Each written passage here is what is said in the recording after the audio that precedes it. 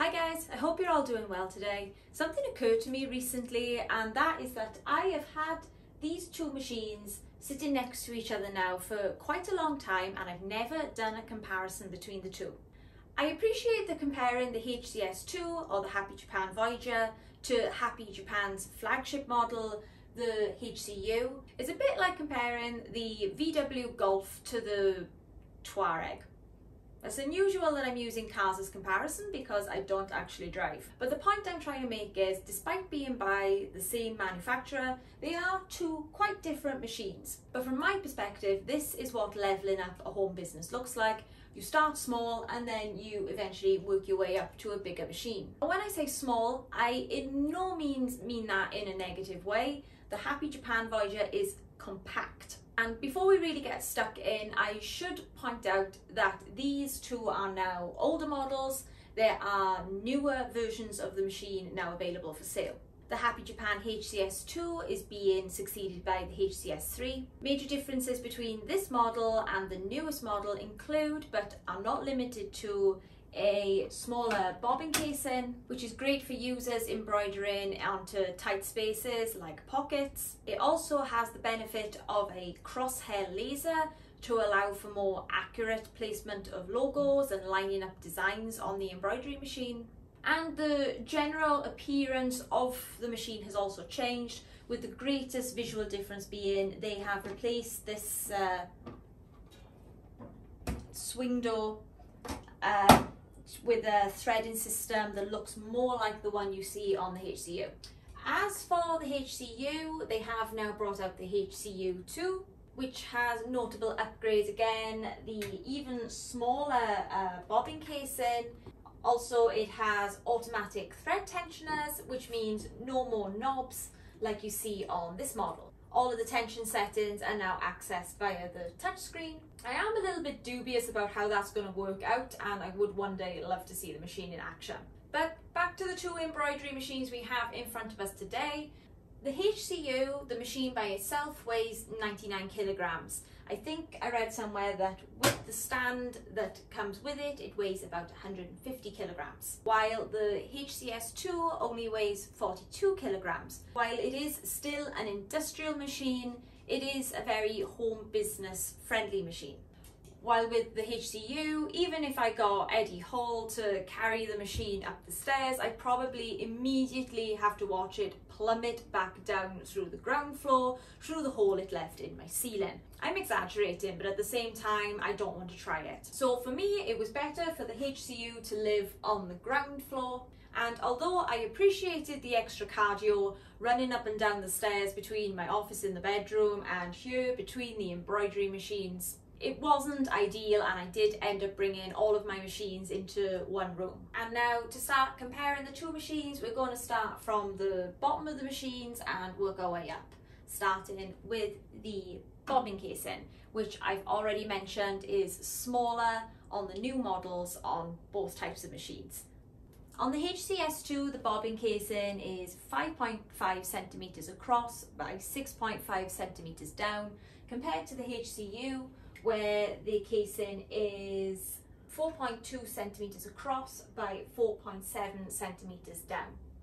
And because of its smaller size, when you are changing the bobbin, you have to gently pull back the keeper to make it easier for you to remove the bobbin from the machine. And this is just a fact of having a smaller bobbin case that allows you to have greater versatility on the garments and projects you can embroider on with the HCU. And again, they have further decreased this in size apparently, which I really love to see on the newer model, the HCU2.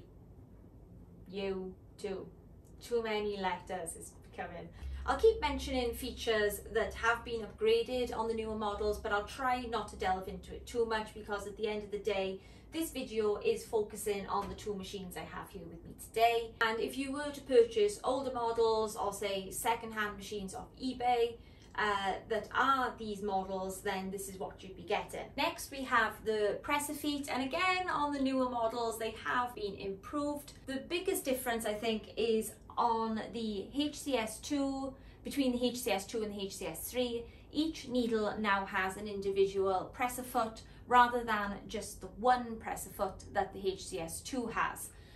The HCU does have an individual presser foot on every needle. The HCU is also a more recent machine compared to the HCS2, which means this machine does have the benefit of the more streamlined presser foot shape. Because the presser feet are that much smaller, it means that the needle can get closer to the edges of the embroidery hoop and the sewing field without the needle or the foot crashing into the edges of the embroidery hoop. While the presser foot on the HCS2 is a little bit more bulky, and I'm really glad that they have improved upon that on the newer models. However, one good thing about the HCS2 having just one presser foot is that you can use it to line up your garments. As this machine doesn't currently have a laser pointer, you can purchase one as an attachment, but for most of my projects, if I'm lining something up, I do just use that one presser foot, and it is fairly accurate just doing it by eye. However, this issue has been addressed on the newest model, the HCS3, which now comes with a dedicated crosshair laser on all of their HCS3 models. The HCU also comes with a laser by default. It is the pinpoint laser. You can upgrade this laser to the more accurate crosshair laser, but that does involve sacrificing one of your 15 needles, and I personally would prefer to keep a needle and use the pinpoint laser. But it is just my personal feeling. I would have liked this machine to have had the crosshair laser by default. Fortunately, the HCU has enough interesting features and advantages to make up for my gripe with the laser. Not only do the presser feet have this streamlined shape, they are also digitally adjustable, whereas on the HCS2, you have to manually adjust the height of that presser foot with a kind of wrench-like screwdriver. And aren't we glad that it only has one presser foot in this case? Examples of when you might need to adjust the height of the presser foot are when you're sewing onto ball caps, or just generally thicker materials. You might want to raise the height of the presser foot a little to account for the thickness of that material. On the HCU, the height and the range of the presser foot is adjusted on an individual basis. You can do it for each individual needle. They don't all have to be the same height, and you can do that all through the touchscreen. And while we're on the subject of embroidering on different materials, the process of swapping the tubular embroidery arms on the HCU is much more streamlined because of these black thumb kind of screws, which are much easier to loosen and tighten than the screws on the tubular frame of the HCS2 that have to be loosened with a screwdriver. It's funny, some things you never realise are an issue. Like, I never thought that taking this on and off was any particular headache before, until a simpler version comes along. And while more often than not things are improved for the better, there is one little gripe I have between this machine and this machine. And I promise this will be the last thing I moan about, but the decision to remove the thread guide from this section of the machine is absolutely bizarre. If you don't know what I'm talking about, let me show you what a thread guide is. So on this machine, when the thread comes down, it drops through these holes by here, these guides, and then you just continue on threading up the needle. Whereas on the HCU, they have removed those dedicated holes, and the thread just kind of drops behind this bar, which has replaced the guide, and on occasion, static electricity between the plastic of the machine and the thread itself will end up with the thread sticking to the plastic and making it rather tricky to drop through for me to continue threading the needle. It's not impossible, it doesn't happen all the time, but when it does happen, it just makes me wonder why they would get rid of the thread guides. And that's all I'm going to say about it. But while we're on the subject of the threading system, let's look at the difference between the two. The door on the HCS2, which you had to open in order to be able to thread your machine, was a safety feature that they have now removed. A big difference between the HCS2 and the HCSU is that the HCS2 has pre-tensioners, which the HCSU does not. There's also more threading involved with the HCS2 as there are more holes that you have to lead the thread through. While on the HCU, there are no top tensioners and there aren't as many individual holes that you have to lead the thread through. It's more of just dragging the thread around a circuit. And for any part that I find a little bit fiddly to do, using a tweezers helps me. And another difference between the HCS2 and the HCU is that the HCU has thread tubes for each embroidery thread. It does add another stage to the threading process, but I personally find these are very helpful for stopping threads getting tangled at the top of the embroidery machine. If you wind your own bobbins, both machines also come with a built-in bobbin winder. What initially attracted me to the HCS2 was its larger than average sewing field for a machine of its size. The sewing field for the Happy Japan HCS2 is 28 centimeters by 29 centimeters, which means it has a square embroidery hoop that makes the machine quite versatile as it can embroider onto larger projects like jacket backs. Compare that to the sewing field of the Happy Japan HCU, which has a maximum sewing field of 600 millimeters by 400 millimeters. I don't currently own the hoop that large, but this is just one of the magnetic hoops that I like to use for this embroidery machine, and you can see the difference. There's also a great difference in speed between the two machines, not just in sewing, but in how quickly they can perform needle changes and cutting. I've also brought my Brother embroidery machine into the mix here because at the time when I purchased the HCS2, I couldn't get over how much quicker it was in comparison to my Brother embroidery machine. And then to truly appreciate just how quick the HCU is when performing colour changes and cuts, I just thought it was an interesting comparison to have the three side by side.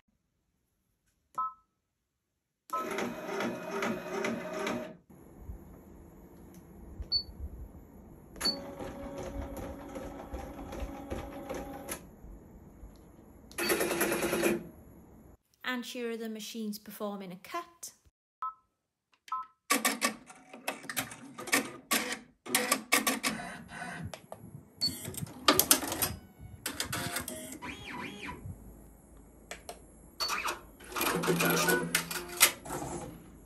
The HCS2 has a top speed of 1000 stitches per minute, whereas the HCU has a top stitching speed of 1500 stitches per minute. Personally, I never run my embroidery machines that quickly as I live in a residential setting. My embroidery machines only really see speeds of about 900 stitches per minute. One big difference I noticed between the build of the two machines, which came into play particularly as I was embroidering on bulky garments like large men's denim jackets, is that there is a gap between the bobbin arm and the pantograph arm on the HCU that the HCS2 does not have. And this is very advantageous to me because it means that the excess material of some of the garments I embroider on, it just sits neatly under the pantograph arm as it moves. There's no need to try and bunch up and collect it and secure it in any way that would, you want to prevent it from jamming in the embroidery machine. It's just a lot easier to do that on this machine than that machine, and I think that is basically a benefit of the scale of this machine, is that you can embroider on much larger garments on this machine more easily than you can on that machine. You can do the same projects on this machine, I'm just saying it's easier to do it on the larger machine, as you would expect as you upgrade. For the longest time I said I'd only ever buy the 12 needle embroidery machine just because I was really happy with it and I didn't see the need to bring a huge embroidery machine into my house for my setup, because I don't consider my business to be all that big, and it just seemed like unnecessarily spending money. But now that I have got it and I have used it, I would never go back to a smaller machine. I absolutely love it, primarily for the feature I was saying where there's a gap between the sewing arm and the pantograph, moving pantograph. I think that is just great. Had I never had access to this machine and I'd never used it, then I would be more than content with the HCS2, HCS3. I think they're fabulous, compact embroidery machines, and for me as a home business, I particularly like the ability to take them upstairs, move them all around the house, just so like as my business changes, as my home life changes, my embroidery business can adapt around that.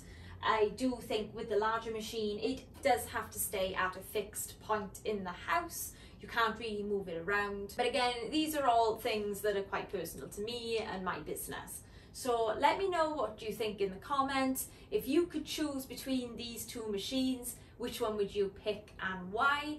And if you have any further questions about the embroidery machine, stuff you'd like to see demonstrated, or any questions. I can't answer too much technical stuff because obviously I'm not a technician, but for just general use, like projects that you'd make yourself, shoot me a message and I will reply to you. Thank you for watching this YouTube video. I hope you found it helpful, and if you could support my channel by subscribing to it, then I would really appreciate that. Bye bye.